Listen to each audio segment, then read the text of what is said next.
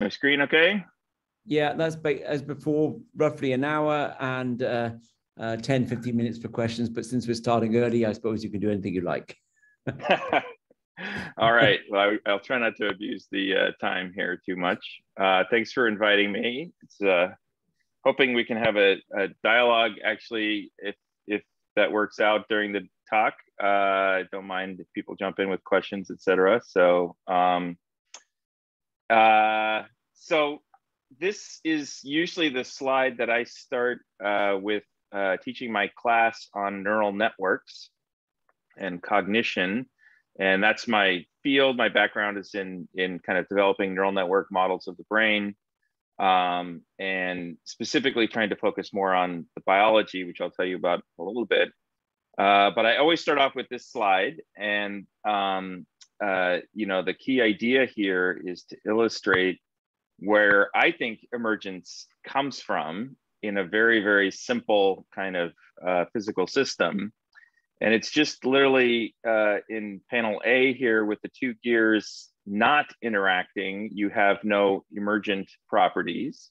But as soon as you kind of create an interaction between these two very simple physical components, something emerges, right? And what emerges is a relationship among the speed of rotation of the gears, the amount of torque that would be present at each of the axles, and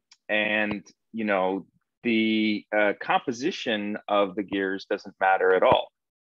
So you could make this system out of plastic or metal. As long as you have a certain amount of basic rigidity, you're going to get the same kind of emergent properties coming out of this system. And so this provides, I think, a nice, super simple way of understanding where emergence comes from. And the conclusion is that it comes from the interactions, right? That it's not about the physical components themselves. It's all about the relationships between these physical components and how they mutually affect each other. That's what determines kind of this magic property that's not present in the components, but emerges out of them, right? And so if you think about emergence in this way, it's you can kind of quantify the degree of emergence in terms of the type of interactions that you have, right? And so you guys talk, I think, a lot about condensed matter systems and these kind of physical systems that have these spatially defined interactions. And in some ways, that's a certain kind of class of interactions that could arise for any constituted system. If you have some kind of spatially defined interactions that have a positive and positive or negative character, the same kinds of things will emerge out of that system. And in contrast, in the brain, you can think of the brain as being a kind of physical system that really maximizes the degree of these interactions, right? The potential for these interactions. And so it has, roughly 10,000 neurons project to a given cortical neuron. And then that cortical neuron then, in fact, sends its signal to 10,000 other neurons at least. And so you have a kind of order of interaction in this sense, significant interaction. Each of those 10,000 connections can potentially, play a role in shaping the response of the neuron that is perhaps way higher than most other physical systems, right? So it's maximizing the potential for emergence by virtue of having a large number of interactions per kind of unit. And then each of those interactions is mediated by a synaptic connection. And the synaptic connection is essentially parameterized by, a learned value. This is actually where learning occurs in the brain. And so, if you think about that, it's not a fixed form of interaction, but rather a dynamic changing form of interaction, changeable form of interaction. And so if you think about all those pieces, you kind of get a sense of like, okay, here's your standard physical system, you know, again, like a spin glass or something that would have kind of a low order, uniform field of interactions with its neighbors. And then you look at the brain and you have the system that has like incredibly high dimensional, dynamically adjustable forms of interactions among, you know, a very diverse set of neurons defined over this kind of network of connectivity. And you say, okay, this is a system that has a incredibly high level of capacity for emergence defined in terms of these interactions. So that's how I think about this concept of emergence in the context of the brain in relation to other kind of physical systems. So I'm curious, basically, how does that resonate with you guys, and what kind of how does that connect? Anybody want to jump in and well, let me ask a question. When you say that a neuron interacts with 10,000 other neurons, one's very tempted to think of 1 over 10,000 as a very small number, and therefore why don't things just sort of self-average? Clearly, you'd think it would be a very bland mean field-like system, which it clearly isn't. And so what's different about interacting with 10,000 other neurons that doesn't just self-average? Right, that's a great point, because in fact, when we've been scaling up our models, we've encountered this exact problem, which is sort of the law of large numbers.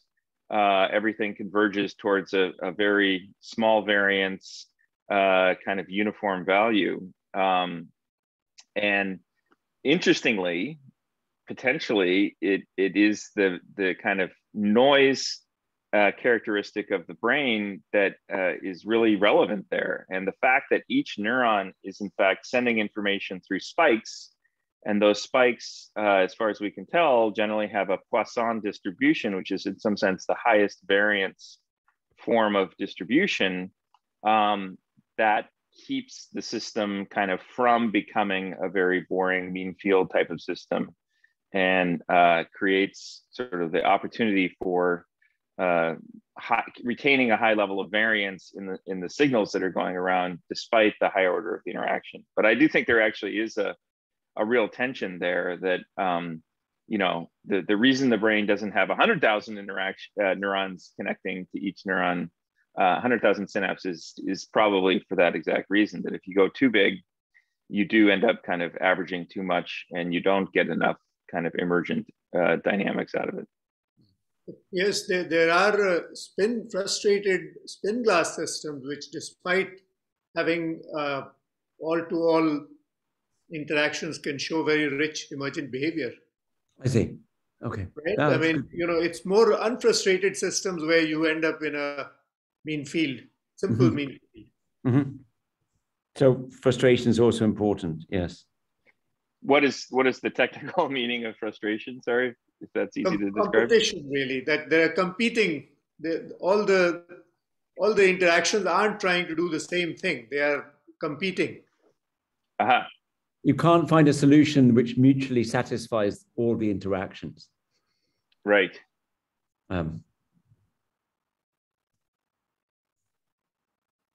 Cool. Okay. So any other thoughts in relation to this kind of nature of the origin of emergence is consistent with the kind of ideas? Is there a term that you guys use for this kind of, it comes out of the interaction, basically, the nature of the relationships that Yeah, we often use the term strongly correlated, which comes from and strongly interacting in an interchangeable way. So it resonates very well with the quantum community, at least. Yeah. Cool. Okay, so I'll just keep going here, and yeah. So if you look at the actual biology of what's going on in these interactions among the neurons, this is a classic drawing of two different populations of neurons in the neocortex.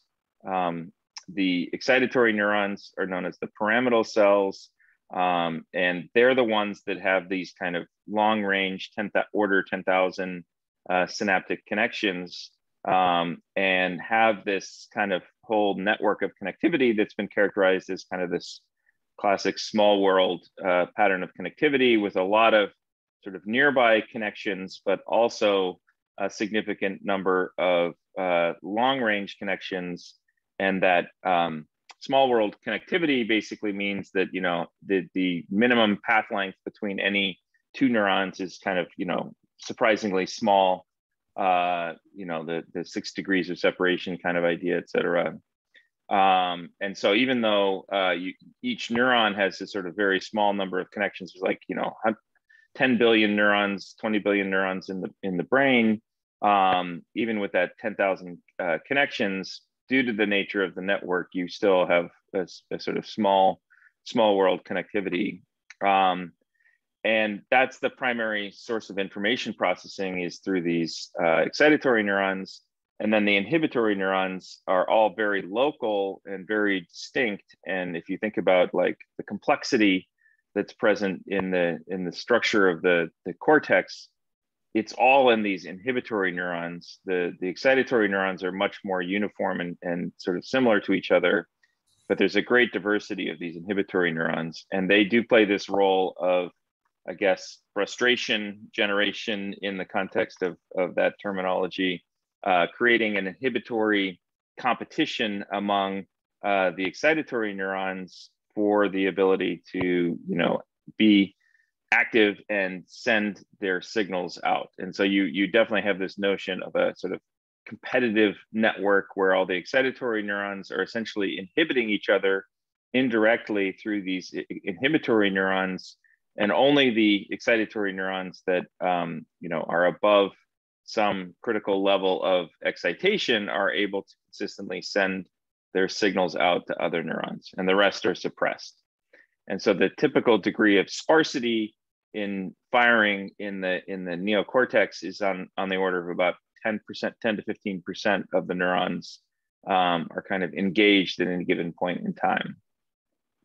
So it is a sparse coding kind of situation in the cortex as a result of all these inhibitory kind of regulatory neurons going on. And so there are a lot of interesting emergent dynamics that take place in these networks because of that interplay between excitatory and inhibitory neurons. And that's a big theme that a lot of people have explored in the field of neuroscience. And it is different, for example, than what's captured in the standard Hopfield network, which doesn't sort of obey this clear dichotomy between excitatory only. So these pyramidal cells only communicate through excitatory neurotransmitters, and it really is a separate class of neurons that do the inhibitory or negative synaptic weights effectively. Whereas in a Hopfield network, they're kind of each neuron kind of plays both roles. And so you may get some different dynamics as a result of that as well. Okay, so the other kind of key features of the brain, broadly speaking, have to do with this kind of hierarchical organization of the connections. So this is a kind of classic diagram that's been updated in this paper in 2014, but originally was due to this scientist named David Van Essen, who created these incredibly complicated data-driven patterns of connectivity, showing that, you know, information flows in a sort of hierarchical fashion in the visual system, excuse me, going from the primary visual inputs in V1 up into these two different pathways. One pathway that is focused on kind of recognizing objects. Down here, this is through the ventral or temporal lobe pathway. And then this is the dorsal or parietal lobe pathway that goes and ends up processing motion information, and also being very important for all forms of motor control.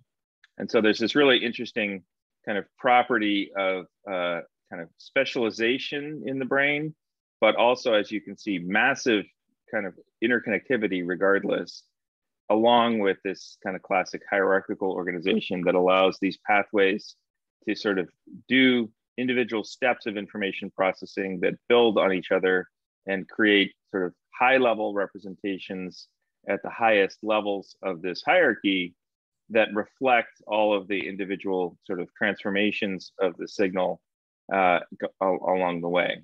And so, you know, the current AI models, deep neural networks, capture this aspect of the brain, that there is this kind of sense of hierarchy in processing.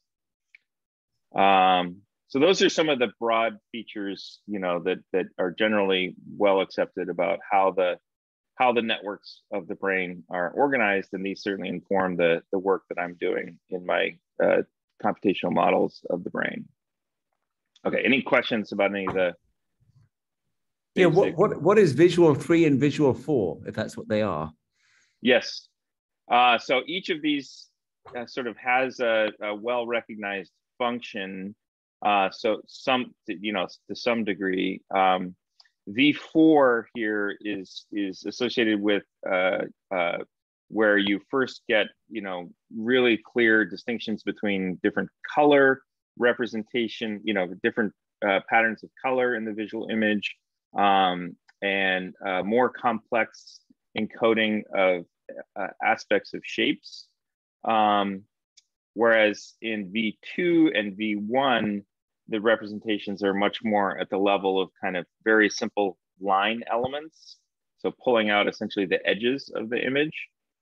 And then when you get into TEO and TE, et cetera, these are areas where you actually see neurons that respond to like entire complex objects. And they're not really one-to-one with an object. So there's this whole issue of sort of distributed representations versus localist representations. The neurons typically have very complex patterns of tuning in kind of object space. So, you know, they don't really map one-to-one onto something kind of intuitively sensible, but more or less they're decoding different kinds of object categories up there. And it's actually really important to look at the distributed pattern of similarity across entire sets of neurons, as opposed to trying to figure out what each individual neuron is doing. That gives you a much clearer signal of what kind of information is being represented.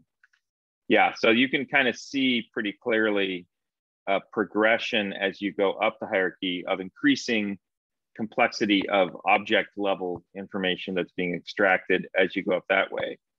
V3 is a particularly interesting area that few people talk about in the standard kind of like textbook level treatment. And it's directly interconnected with this other area, 8L.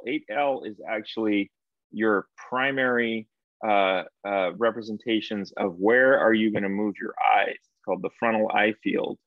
And so there's a very interesting story about the connection between sort of motor control and vision that is very intimately connected. So in this connectivity hierarchy, the idea that this kind of frontal area where you have motor control is really at this very low level of the visual hierarchy functionally, is one of the most interesting aspects of this whole diagram. And so V3 is essentially telling your motor system sort of where to look at a very low level. And this other area here, LIP, sort of controls higher level signals about where to look when, you know, you're sort of scanning around on the visual scene. Yeah, so that's some of the stories. Yeah. Yep. Wow.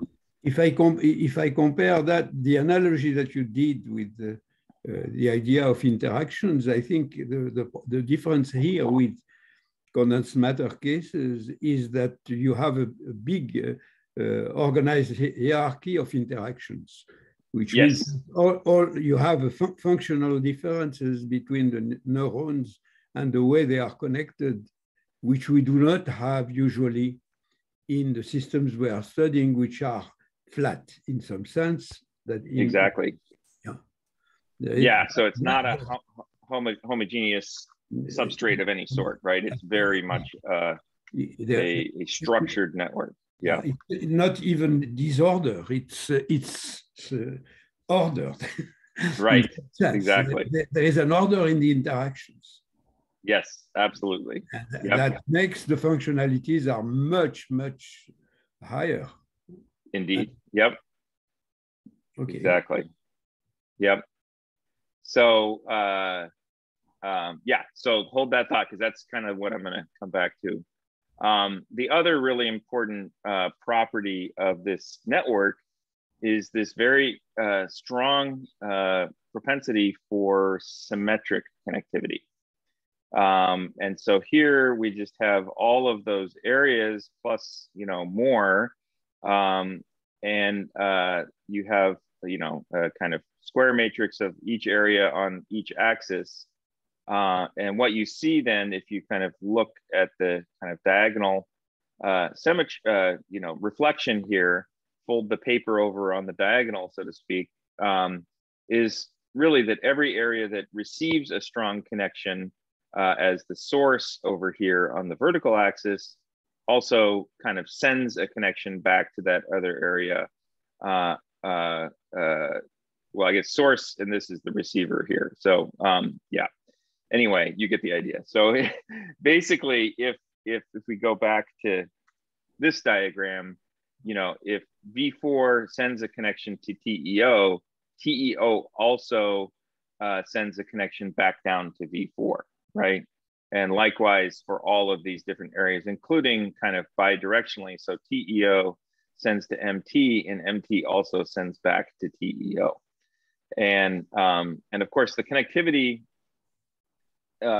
probably it's the case that you could find some small number of synapses between all of these areas. And so there's a threshold that's been applied here.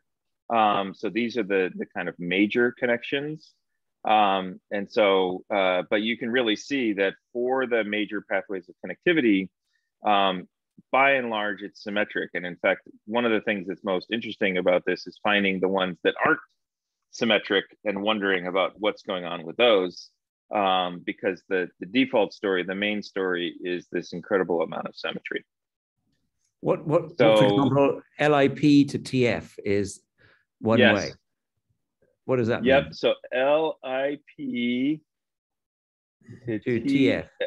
Right there, a little outlier. Yeah. Doesn't seem to have a counterpart the other way around. And that is fascinating because LIP, is really the primary region where you're focusing kind of your spatial attention. So if you're thinking about where something is in the spatial world around you, that's encoded in LIP. And TF is very high up in your kind of object recognition pathway. And this is where your information about objects has now subtracted away all kind of spatial information. And so there isn't any really useful signal here to tell the spatial pathway something interesting, but somehow, interestingly enough, the spatial pathway can still go the other way. So some of these things actually do make sense, the exceptions, and you can actually kind of reason through some of them. There's some of these guys over here that are also, I think in general, LIP is one of the areas that participates in a lot of asymmetric connectivity. And that is interesting because it is a real hub area. So that's another thing. You can look at some of these areas and some of them have higher order, more degrees of connectivity than others. And that reflects this kind of status as a hub versus not. I'm not sure this is really super clearly reflected in all those lines in this figure, but in this respect, LIP, I think, definitely has more asymmetric connectivity. Anyway, the bidirectional connectivity is very important from many different aspects, and that's kind of one of the things I'm going to focus on here.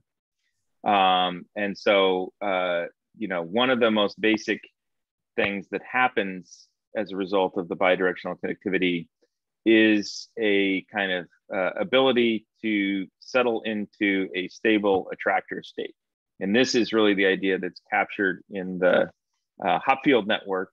And as long as you have some degree of symmetry in the patterns of connectivity in the network, you know, mathematically, this is kind of what Hopfield showed. You can, you know, create this Lyapunov function and show that the iterative updating of the system over time converges on a stable attractor state, right?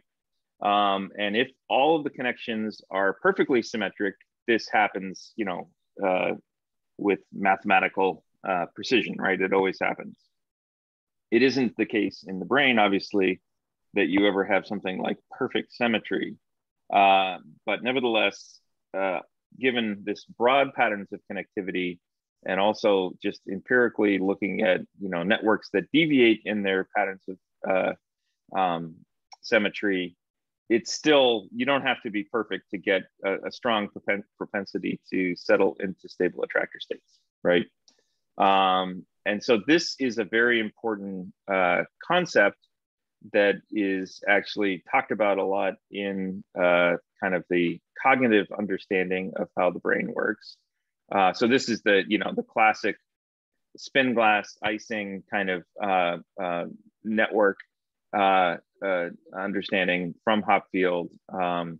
And, you know, the key idea here is that these kind of local updates that are taking place at each individual neuron has this kind of emergent global effect on the overall energy of the system. And so by each neuron kind of doing its own local computation, it allows the entire global state to perform this very useful kind of overall computational function. And the way I think about this and the way it was talked about in the original kind of neural network literature is in terms of this idea of multiple constraint satisfaction. And so each neuron, if you go back to this kind of diagram here, each neuron in each of these different brain areas is reflecting some constraint, some learned piece of information about how things generally tend to go together. And then you've got a lot of constraints coming in from the visual world, and your job in sort of perceiving a visual scene, for example, is trying to put together all of those kind of pieces of current information coming in from the visual world, plus all of the learned constraints, so to speak, about how you think the world generally should work in some sense through all this network connectivity. And then you're essentially trying to find the interpretation of that visual scene that best fits all of those constraints through this kind of settling process. And so that's why this kind of, you know, Hopfield model is a very nice framework for understanding kind of cognition. You're trying to make sense of things in a very, you know, in a way that obeys these constraints. And you don't need to get to the, you know, global minimum actually converging on the ultimate global minimum, but sort of, you know, local minima usually are pretty reasonable. So those kinds of ideas are often talked about in the context of, you know, figures like this. Has anybody not seen this before? What is it? I haven't seen it. No, I haven't. Oh, great. It's always good. With my psychology classes, unfortunately, everybody's already seen these things. So it's only interesting if you haven't seen it before, because there's actually something in this picture. And when you first see it, you don't see that thing. And then it's like, aha, it kind of emerges. Unfortunately, once you have seen it, it just like, you see it immediately. And so it loses all of its interest in that respect. So if you keep staring at it, eventually these weak bottom-up constraints, you know, which just look like a bunch of blobs, will sort of converge through the internal constraints that you have in your brain, and you'll settle into an attractor state that, you know, actually makes sense of these kind of ambiguous bottom-up cues in the context of, you know, everything you've learned about the world. sometimes you need some hints to get sort of settling into the attractor state. Some people hate it when you get hints. Anybody want a hint? Yeah, I'd like a hint. Okay. Focus on this part of the image here and think of a Doberman. Doberman is the right dog? That's the one with spots, right? Yes. And in particular, this is the leg and head of a Doberman, you know, kind of with its head down on the ground. And now you can kind of see the body. This is a tail up here, back leg. Now it starts to pop into view. Yes. Dope Dalmatian is the right type of dog. My wife just texted me because she could hear me giving this talk. Yes. There's a tree in the background. There's some kind of texture here. So eventually it sort of converges. There's also these really annoying 3D random dot stereograms that you can torture yourself with that also give this characteristic of where you can actually feel your brain sort of settling into an attractor state as you start to converge on interpreting those cues. Everybody see it? Yeah, now we're given the interpretation. Yes, I see it. But you could, there are other alternative interpretations you could make, right? Yeah. Presumably, yeah. This one, yeah. So speaking of that, another very popular demonstration of this point is this kind of Necker cube. And if you stare at this one over here, this is the ambiguous case. And if you stare at it long enough, you clearly see one of these two interpretations at a time. And then if you stare at it long enough and force yourself to keep looking at it, you'll find that your brain kind of switches to the other interpretation automatically with some periodicity. And it kind of goes back and forth between those two attractor states. And so this is, you know, perfectly ambiguous between these two interpretations. And interestingly, you know, each sort of vertex provides a certain amount of constraint, and there's two essentially stable global solutions to that, to those constraints, mutually consistent interpretations. And then when the neurons that are encoded one of those interpretations get tired, literally they have this kind of fatigue-like process that goes on. Then the other interpretation, which has been sort of competing through those inhibitory connections I was telling you about, then that alternative interpretation pops into the foreground, right? And so you can kind of subjectively experience this attractor dynamics sort of by staring at these ambiguous figures. And that's true with a lot of other ambiguous figures as well. So hopefully people have a nice phenomenology of attractor dynamics taking place in your brain. Okay, so so another source of ambiguity comes from partially occluded images. Anybody have any ideas what these are? This? Like a walking person. Walking person. Yep, this one.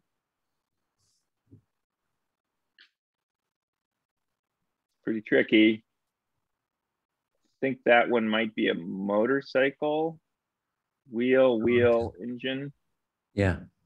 Yep. This one, the plumber's wrench. And over here, any guesses? Cell phone. Looks like a cell phone, but this little padded foot gives it away. This is an old-fashioned turntable, which I guess is coming back into fashion these days. The LP player.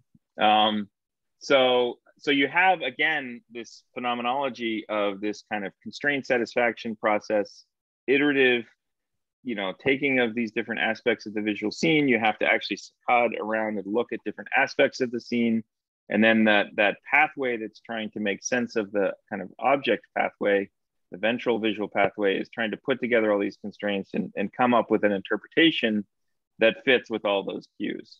And so we made a model of this that was published, just in the very early days of these kind of deep neural network models, and remains to this day one of the few models that actually has this kind of top-down, bottom-up dynamic that is operating in the context of this kind of object recognition process.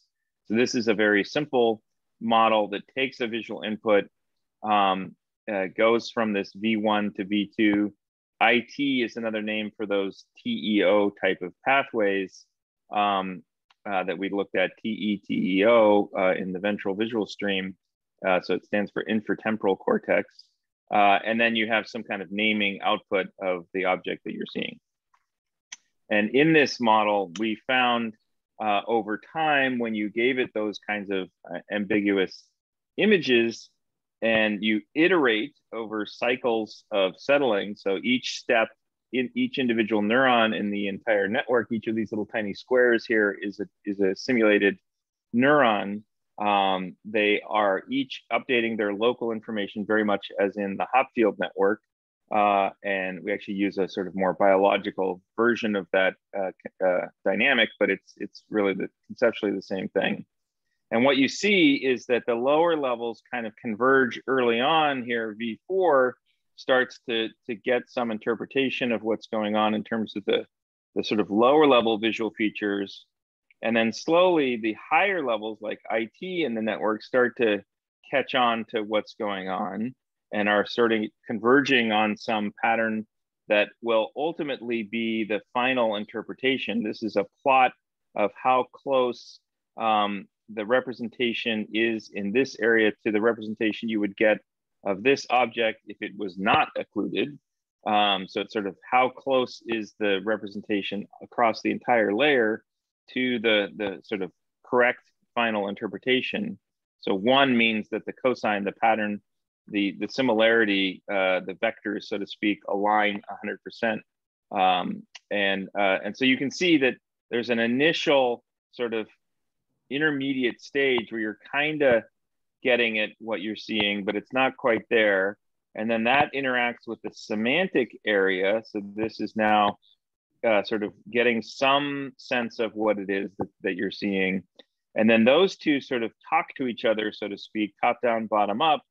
And ultimately then the name area also starts to get active. And all three of these guys sort of interact with each other at this critical moment and sort of bootstrap into that attractor state up here where you finally end up being in the sort of correct interpretation of what you're seeing. So you can really see these constraint satisfaction dynamics sort of playing out in the context of the hierarchy over time, very much, along the same principles of these kind of attractor dynamics, but also overlaid on top of this kind of hierarchical connectivity where, these higher level signals are much lower dimensional. And so there's not an infinite, space of sort of objects that you might be seeing. And so once you start to converge on, oh, I think that sort of looks like a fish or whatever it is in the particular case, that provides, particularly strong attractor states for resolving sort of where the different features go. And so the fact that you actually have these higher level, more abstract object-like representations really constrains the system to converge on these, object-like attractors. So just like we saw with the dog and with these examples here. So there really are a lot of interesting kind of, applications of these kind of dynamic attractor principles in understanding how these systems operate. And they kind of interact in interesting ways with the network connectivity and the abstraction and the hierarchy that's in the structure of the networks. And I'll point out that, all of those interesting dynamics are actually missing from most of the current sort of deep neural network models, the AI models that are being used these days. because essentially they're computationally expensive. So it takes, these cycles of settling every time for the network to process the information that it's seeing.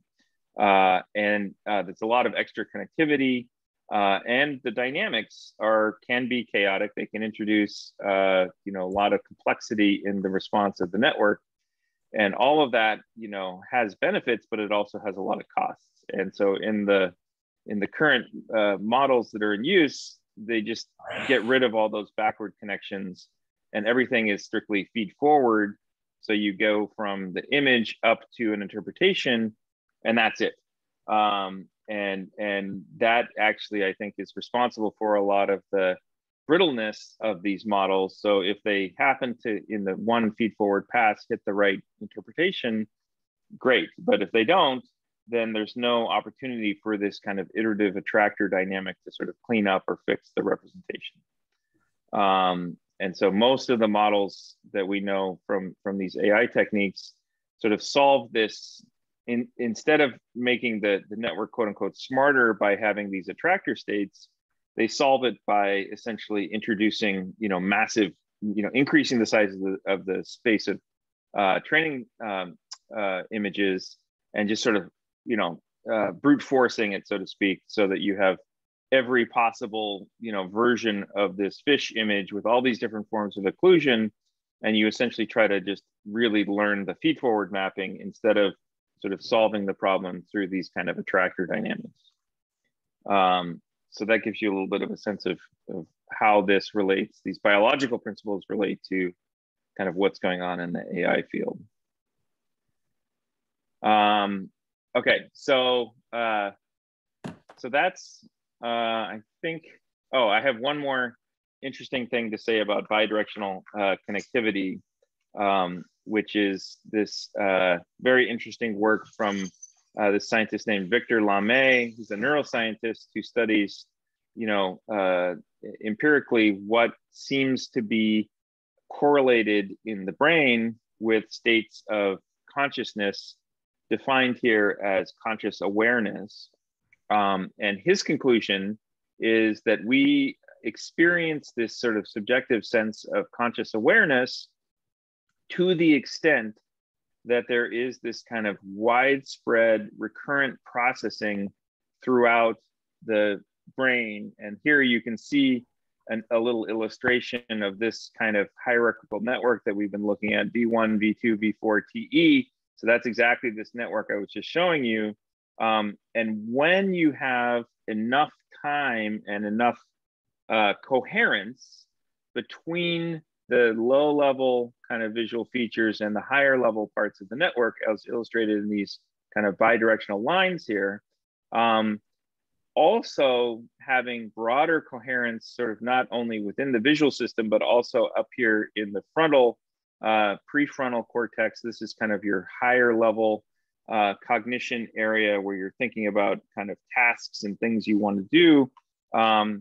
That when you get all of those different areas, essentially all in a single emergent bidirectional attractor state, that's when you have consciousness. That's when you have a reliable conscious percept. And that you can experimentally manipulate things like time and degree of coherence of the visual input and all these different factors, and actually record in the brain, especially in the brains of monkeys, when you have these different degrees of coherence among the neural firing.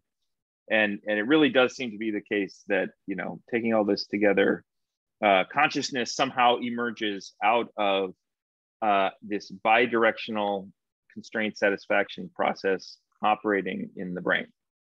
So that's pretty wild. And I think if you look across all the different, more abstract theories of consciousness, almost all of them, that have some reference to kind of how the brain works, have this same characteristic, that it's something about this kind of interaction among all of these different elements, especially in a bidirectional way. People talk about a global workspace where all these different things are kind of communicating and sharing little bits of information with each other. That kind of process of mutual informing and constraining really is sort of at the essence of what makes a conscious state in the brain.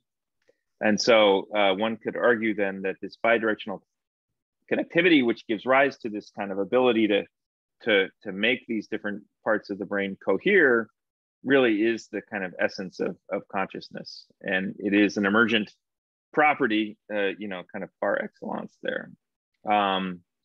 And, the properties of this network map well to this kind of features that people have identified of consciousness. So it's unitary, this characteristic that we tend to think that, our individual conscious states sort of are about something in particular. They're not about everything. They have something that kind of characterizes what we are, that we're thinking about.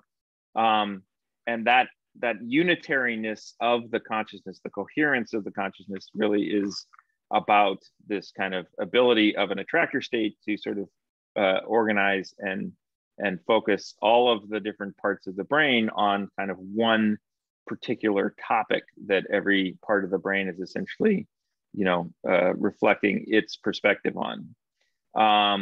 And that really is actually functional, that ability to sort of marshal all the different parts of our brain on a particular topic of interest is really important for kind of getting all the knowledge, the wisdom, so to speak, of all of those different parts of the brain sort of applied to whatever particular problem we're working on. And when you think about, what's going on in this case, it really makes sense, right? So you have all this knowledge about what different parts of the visual world might look like and what different scenes might look like. And so by being able to sort of get each of your different levels of your visual system in this case to focus on that, they all work together and sort of help solve the problem kind of in cooperation.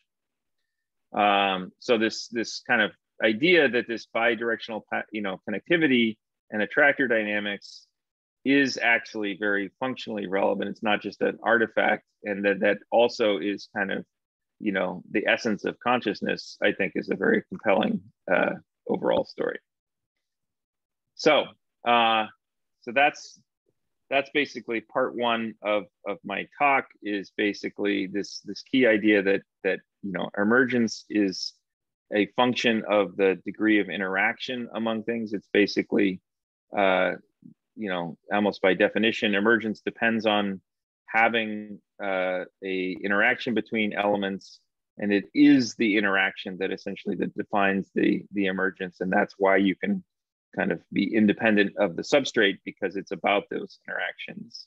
And we can capture those interactions on a computer because they don't depend on the particular form of the substrate. And that in particular, the bidirectional interactions are special. And that, this original insight from Hopfield has a lot of relevance, I think, for understanding how the brain works. And in particular, this coordination of top-down higher levels with lower levels, and maybe even consciousness. Okay, so we can pause here for any further discussion. And then the next part of my talk is sort of a little bit more detailed discussion of learning, and we may or may not want to dive into that depending on how much discussion we might want to have on these issues. Questions then? Jim has the question. Yeah. Yeah. So I have a book by a French researcher named Stanislas Dehaene. Yeah. Yep. Called Consciousness in the Brain. It's relatively recent. And he spends a chapter trying to persuade the reader that by looking at fMRI and EEG and MEG, that he can detect, he and his lab can detect the instant when the brain becomes aware of a one conscious thought. And he has a description a lot like what you describe. He talks about the entire brain kind of lighting up like a phase transition. Does that fit in with what you're describing, and would it be accepted now, or would this be controversial? Or give me some perspective on this. Yeah, absolutely. No, he's among the I think the number of theorists and thinkers in this area that converge really on the same idea. So Lamé, talks about it, in terms of a series of experiments that he's done.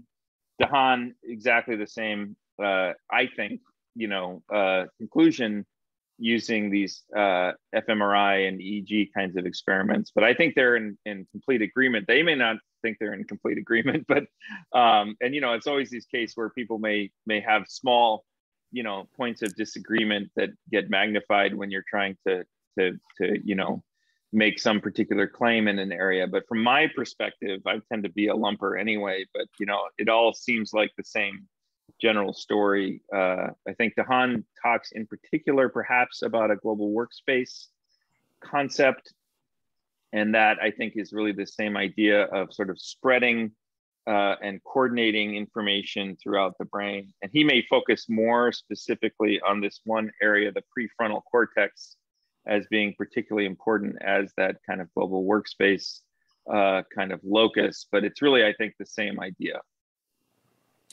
Can I think it's pursue this? Accepted. Yeah. Can I pursue this for just one more minute? Sure. There is one of the meditation practices which leads to a state in which one is aware, but there are no thoughts, just awareness, but no thoughts. And people who study the EEG patterns of this find that a characteristic of it is that certain brain waves are particularly present. And not only that, but that they are coordinated, they are in sync across the whole brain. Yes. And so that sounds very organized, and one could imagine that it might be competitive with the kind of coherent processes associated with detecting a thought, and that the order that you've created in the meditation practice, in some sense, suppresses thoughts. Is that a crazy kind of connection to make?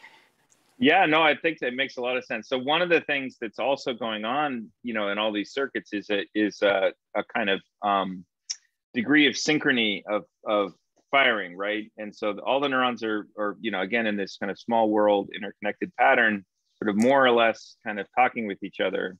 And so you can kind of characterize the degree of coherence in the time space, the extent to which they all essentially oscillate together.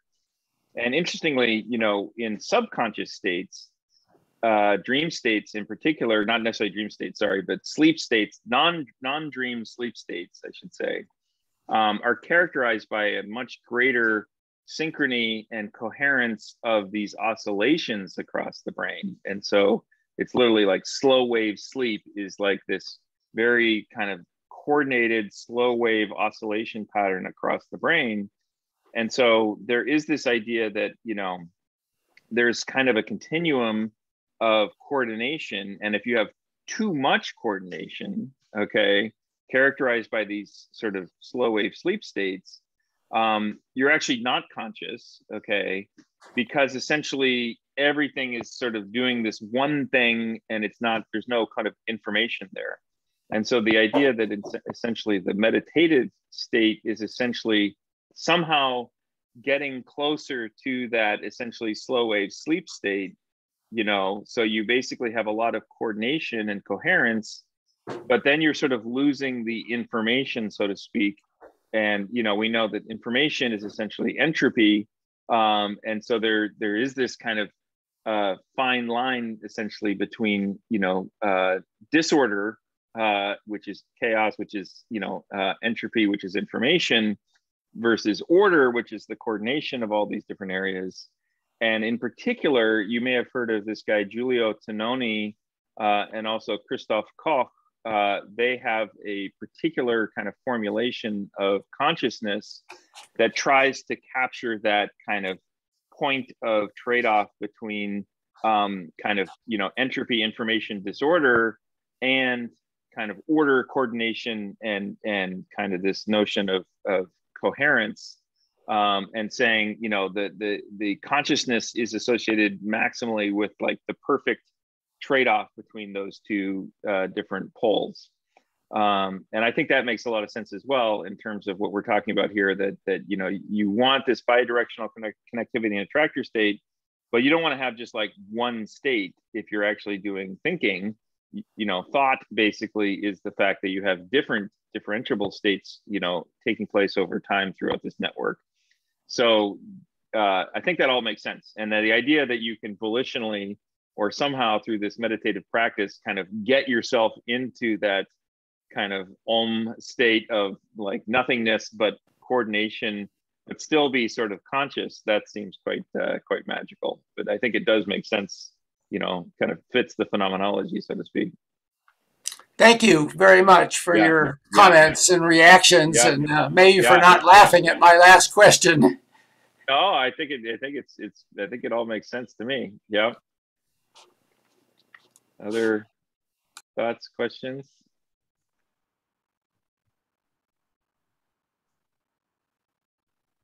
Gone off in the weeds here.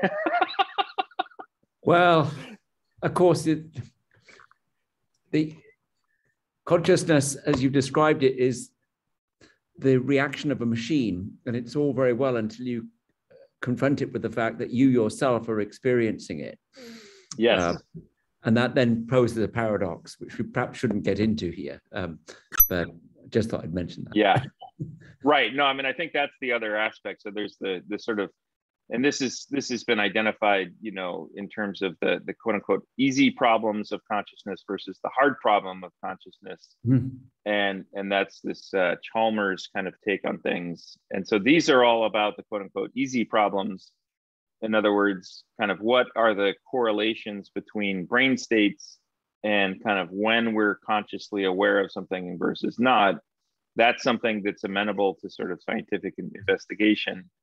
The kind of qualia question of why does it feel like it does for me to be conscious, you know, is sort of that property of being this actual physical system. And that's sort of beyond the scope of scientific inquiry, because it's, you know, only you can experience your own brain, right? And so it's sort of intrinsically subjective and sort of inexorably subjective. And that's my take on it. So that there's, you know, that's the other aspect of consciousness that, you know, we can't really study scientifically because it's intrinsically subjective.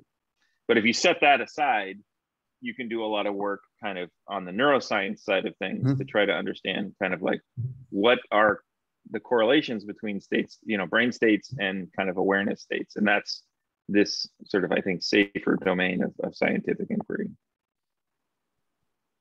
Yep. Okay, well, we are at the 1 hour mark now, but yes. Since we started early, no harm in going on 10 more minutes, I think. Yeah, I can just give you a very quick, just sort of FYI type of thing in case anybody's interested. This is kind of the main aspect of the work that I'm, you know, actually focused on in my research, which is essentially this other aspect of emergence, which is, you know, what happens to cause the emergence of all the kind of internal knowledge that, you know, develops in the brain, and how does that, what are the processes basically that drive this, you know, amazing kind of emergent process of learning. And so, you know, this happens in the neocortex. One of the things about the neocortex is it starts out incredibly, you know, homogeneous and undifferentiated. It's not a perfectly kind of undifferentiated tabula rasa kind of system. There's a lot of pre-wiring that comes in biologically, but, you know, as far as we know, no quote unquote knowledge is pre-wired into the neocortex. And so most of what we ultimately end up, you know, knowing as intelligent human beings emerges through this process of learning. And so if you think about learning as kind of the ultimate emergent process, then that's kind of been the focus of my research, is trying to understand how this works. And interestingly, with respect to the cortex in particular, there really isn't in the field a widespread agreement about how this actually works.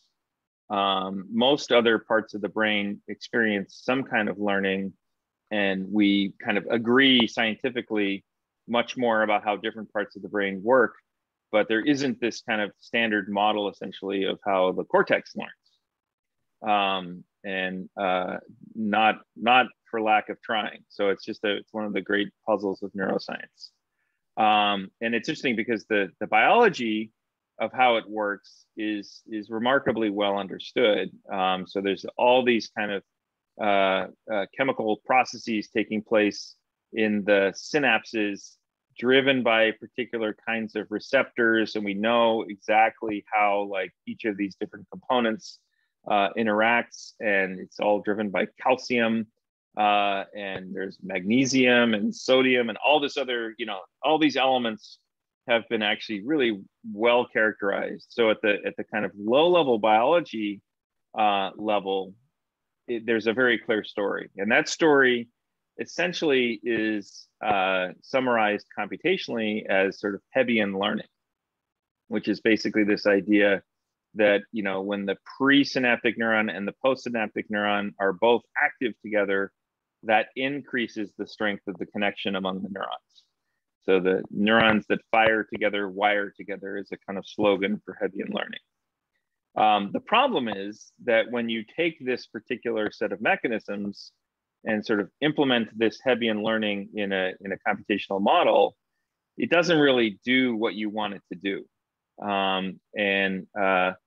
That's really the problem, is that the low level bottom up solution doesn't really work at a kind of high level, emergent kind of overall network level of behavior. And I just wanted to point out that if you actually take a detailed model of this process, you can see a version of this original proposal from 1982 called the BCM model. And now we have some superconducting folks here. So it's Cooper is the same Cooper from the BCS kind of model. He likes to be second author. Yeah, exactly. He's a catalyst, I guess, right? So this model, really has actually a lot of currency to this day, and was really prescient. Back in 1982, very little was known about any of this stuff, and yet, as far as we can tell, this is the right model for understanding kind of what this biology does. So that's pretty cool. But even this doesn't work kind of computationally as well as we might hope, right? And what does work is this kind of, what's being exploited in all these big AI models. And this is kind of error back propagation. And so the idea here is, you have this kind of bottom up flow of information. Again, we keep looking at these kind of pathways through the visual stream. And then you have this kind of magic, unexplained source of knowledge that tells the system, oh, that's a cat. And then just using the basic chain rule, derivative computation from calculus, you can figure out how to change the synaptic connections all the way down in the early layers of this network to minimize the error between kind of what the network said and what this kind of magic answer is. And that's the error back propagation procedure. It's literally a kind of gradient descent process. And the important thing about it is that it gets all of the different neurons in each of these different pathways kind of doing the right thing to solve the overall problem. And that's the problem with these models, is there is no kind of global objective that these kind of learning mechanisms are solving. They're too local, and so this is kind of, when you think about these emergent dynamics, you look at the Hopfield kind of local update, it solves a global energy kind of Lyapunov function. The same is not true in the context of this learning rule and some kind of global learning objective. right? So there's no, if you will, kind of Lyapunov learning function that is being optimized by this particular learning procedure. And that's why it doesn't work. And you really need that kind of local change adding up to doing something at a global level that makes sense. And so backpropagation really is just like the simplest idea about, you know, you want a network to perform this function, here's how you do it. You minimize the error between what it's doing and what it should be doing, and it works. And it really is like the simplest idea, you know, directly out of calculus, and yet that's what works. And a lot of people maybe thought of this idea and said, well, that's never going to work. There's going to be too many local minima. In some sense, there's a lot of research now about like this stochastic gradient descent process and why it's so unreasonably successful. And I think we understand that better, but nevertheless, that's the key idea. You need to have this kind of global function that's driving the learning. And so the big mystery is, well, how does this actually work in the brain? This would be great if something like this could work in the brain, but you know, these kind of error backpropagation steps aren't really biological. And then what would you use, you know, for training these signals? Where does this hand of God come from, right? And those are basically the problems I've worked on in my research. I came up with this idea in grad school that you could actually use those same bidirectional connections to communicate error signals just by sort of rearranging the terms with backpropagation. And you end up with this learning rule. I won't go through any of the details here, but you end up with a learning rule that's local, but is actually computing the same thing as error backpropagation and relying on those bidirectional weights, those top-down connections, to essentially communicate the error signal. And the key thing here is that it uses the error signal as something that emerges over time. So you have sort of a guess that takes place first, an expectation or a prediction, if you will. And then later in time, you get kind of the right answer. And essentially, the learning is just the difference between what was the state of activity in a very Hebbian way. This is a product of the sender and the receiver in this kind of outcome or plus phase, minus that co-product in the minus phase, the guess phase. This exact same learning rule also can be derived from the Boltzmann distribution and the Boltzmann machine. That was done by Jeff Hinton in the 80s. And so this is basically a way of showing that you can use this same kind of learning rule and derive it directly from error backpropagation.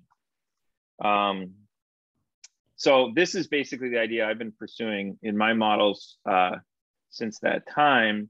And you can implement this idea using this BCM kind of framework by having essentially a floating threshold that represents this kind of term here, that you're subtracting, essentially corresponds to a dynamic floating threshold that moves as a function of kind of the activity when you're making your guess relative to kind of the activity that's present during the outcome. And so in fact, this is a way to take, you know, the BCM idea and turn it into an error backpropagation learning procedure, and it all kind of goes through. And then just to sort of give you the rest of the story here, this kind of suggests a sort of prediction-based idea. And so that's the idea that we've been working with more recently, is trying to figure out how would the brain organize learning into these kind of temporal signals where you make a prediction and then you get kind of the right answer. And the idea is that you are constantly predicting what's going to happen next. And then you're learning based on the difference between what happens and what you predicted. And we think that there's these very nice circuits in the biology between the thalamus and the cortex that basically separate those two signals. You get a kind of prediction coming top down from higher level areas. It's projected onto this particular part of your thalamus called the pulvinar. And then that is sort of essentially compared with the outcome, what actually happens, which emerges through this other very distinctive feed-forward driver pathway. And so there's a whole story about basically how the biology supports this prediction. And the idea is that essentially this pulvinar, this thalamus, is essentially like a projection screen. You're sort of projecting your predictions onto the thalamus, and it's receiving kind of this bottom-up ground truth signal. And you're essentially oscillating your whole brain between this stage of prediction, outcome, prediction, outcome, prediction, outcome. So that's the kind of key idea for how learning might work. Integrating these two ideas about the synapses, learning in this way, and then this kind of overall network connectivity. And so, there's a whole kind of story about how that emerges over time. We implemented it in another model that actually captures a lot of that same hierarchy that we just went through before, and showed that in fact, when you do this kind of oscillating predicting learning, you get an emergence of high-level representations that sort of capture these different categories according to shape. So there's no labels here. You don't tell the system what these objects are in any labeled way, but it sort of by itself decided to group things by shape. So it grouped the vertical things separate from the box-like things, from the round, etc. So it sort of formed its own internal categories, and the overall structure of what was learned sort of matches what it looks like in the brains of monkeys, comparing V4 versus IT. And we also compared it, how the model organized these objects compared to how the people sort of de novo organize those objects. And so basically, putting all that together, this idea is that the bidirectional connectivity, which is really good for, kind of this attractor dynamics, can also be good for error-driven learning. And that there are these circuits that allow the system to essentially do this sort of prediction over time. And we can show that there is some degree of kind of emergence from that learning process of these abstract categories. And actually, we have a new experiment that we're running with a collaborator, Karen Zito at Davis, that actually seems to confirm that this model of how the synaptic learning is working does seem to actually hold in the brain, which is very exciting. So that's the full story there. So thank you. And there's folks in my lab and funding, etc. Okay, thanks very much. That's very nice. And we're over time, but we can have a few questions. I think I am completely out of this field. I don't understand anything, but I have very simple questions. Maybe some answers would be very interesting for me, at least, or I could read somewhere. When you are speaking of learning, are you considering that the brain of the child, when it's formed, is formed already in an ordered fashion, or does one learn by modifying the synapses, and by doing, is that the learning is just how is you circulate currents, or is that a change of configuration of the synapses? So I wonder which level you are considering. Is that scheme already implanted in the brain of the baby of 1 year old, or even 1 month old? I don't know. Or is the brain being transformed progressively, giving progressively an ordering of the synapses, which is going to allow this the functioning? So yeah, exactly. So the idea is that this connectivity is kind of present. This is what you get kind of genetically. So this rough kind of hierarchical pattern of connectivity and all these different pathways, that's what unfolds kind of, during, the brain development in the womb, et cetera. So that's what you start with. That's the starting state, is, you know, a network with broad patterns of connectivity. And it's not modified with the learning. This is and then you have the learning on top of that, right? And that's changing the detailed synaptic strengths.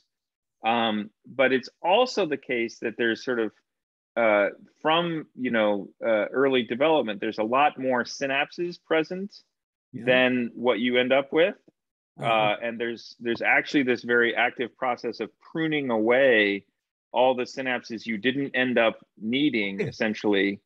So it's just like a sculpting process, right? You start off with this more ill-formed blob of tissue, and then you're essentially carving away all the parts you don't need and keeping the stuff you do need, and shaping the detailed synapses. So there's both a synaptic story, like basically changing the strength of the connections among the neurons. That's the primary engine of learning. So when we do our computational models of learning, that's all we do, is we change the strength of connections among each neuron according to these learning rules. But then at this larger level, there's kind of this process on top of that of essentially synaptic pruning that is trimming away all the synapses that you don't end up needing. And that kind of carves out this ultimate, you know, final structure. You see, in the philosophy, the situation is going to be very different if you are if you speak in terms of learning as a student learns. When a student learns, is he modifying the synapses, or is he? Yes. It's well established that that's what it is. Ultimately, is modifying synapses. It's okay. Okay. Then I understand. So you have the genetics. Absolutely. The genetics give you a starting pattern, and after you are modifying this pattern by the way you are learning. Yep. Okay, but that 100%. That's very, very interesting. Yep. I didn't think about it before, but it tells us that that people are equal when they are born, or nearly equal when they are born, and can evolve in a way that they will become as intelligent. No, that's politics. We are handling politics at this level. Randall, you didn't mention the contrast of short-term and long-term memory. How does that fit into this? Right, and so there's a very important differentiation between there's several aspects to that. One is that the synaptic changes themselves have a short-term and long-term component. So you can get short-term changes in the synapses that persist for about 15 minutes. And then if they're not further strengthened, they kind of fade away. And then there's also a kind of network level story where, in fact, right above this part of the network here, there's the hippocampus. And so the hippocampus seems to be particularly important for initially encoding new information. So as you're sort of, you know, encoding and listening and learning about something new, the synapses in the hippocampus are particularly important for forming those initial kind of traces of knowledge. And then slowly, the stuff that originally is learned in the hippocampus is sort of incorporated in the rest of your cortex. And so the kind of semantic long-term knowledge, like what is a dog, what are these different concepts that we know about, those are out in the cortex. But particular detailed facts, new things that you didn't know before, that initially is encoded in the hippocampus. And then only kind of with more practice and over time, does it get sort of incorporated into the whole kind of semantic structure of your cortex. So there's lots of different dimensions to the learning process over time as a function of these different kind of parts of the network working together. But then it's rather fun at this stage to compare the brain to a computer. because in some sense, you are telling us that you have a system which is loaded when you are born, which gives you the essence, the essence of what could be a computer, in fact, and the memories, you are organizing the memories by learning. Yep. And this is the big difference with the computers, which is that if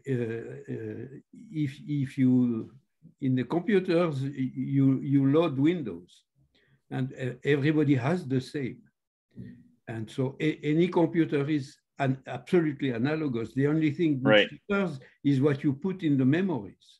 Right. And in that sense, we have a very similar situation, no? Sort of, but you do, like the functionality. The difference is that everybody is unique, while the computers are closed. Right. Yeah.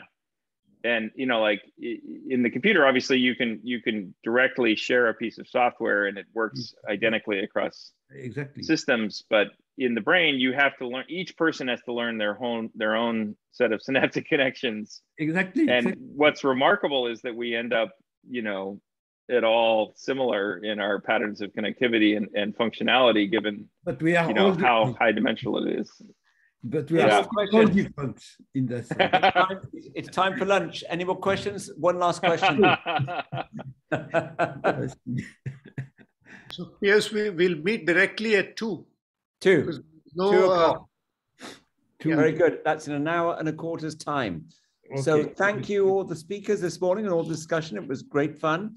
And we'll see you all at 2 when we will have Eli's talk on Saga computing. So see you back here at 2 o'clock. So the computers are this afternoon. Yeah. Okay. Good.